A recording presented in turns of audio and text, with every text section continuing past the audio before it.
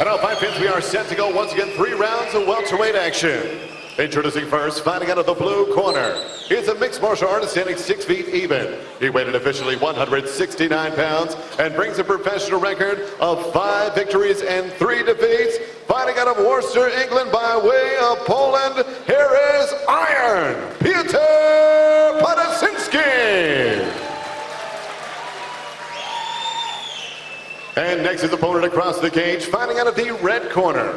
Also a mixed martial artist standing 6 feet 1 inch tall. He weighed in 170 1/4 pounds and brings a 12-fight record that stands at 9 victories and 3 defeats. From Liscard, Cornwall, England, here is Caers.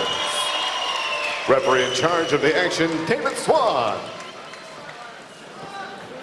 Referee David Swan about to get this one underway. A welterweight contest fought over 3 5-minute rounds here in Amman, Jordan.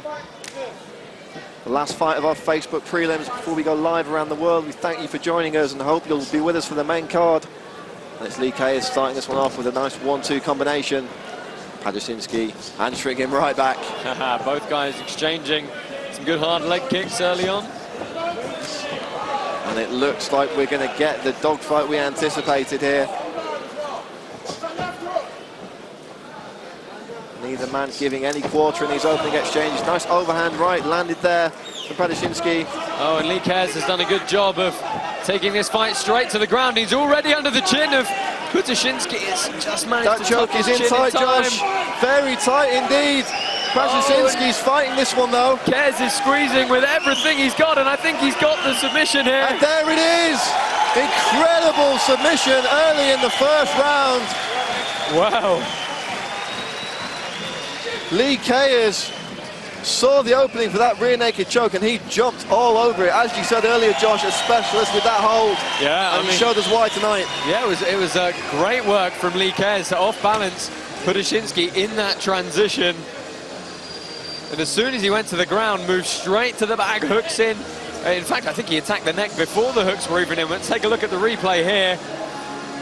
And there's so much squeeze pressure. You can see the hand firmly behind the head, palm facing the back of the head as well, making it all the more tighter. Ptasinski left with absolutely no option but to tap. And as you said, Josh, the hooks did go in after he'd attacked the neck. Nonetheless, he secured that position beautifully and so fast with that rear naked choke. Yeah, I mean, I think a career best performance there for Caers. Ladies and gentlemen, the end comes officially 1 minute 40, or actually 48 seconds. Round number 1, submission by rear naked choke for your winner out of England, Caers.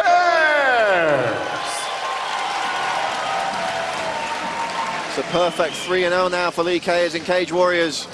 That welterweight division is stacked, and we look forward to seeing Caers back in the cage to continue his climb up that welterweight ladder.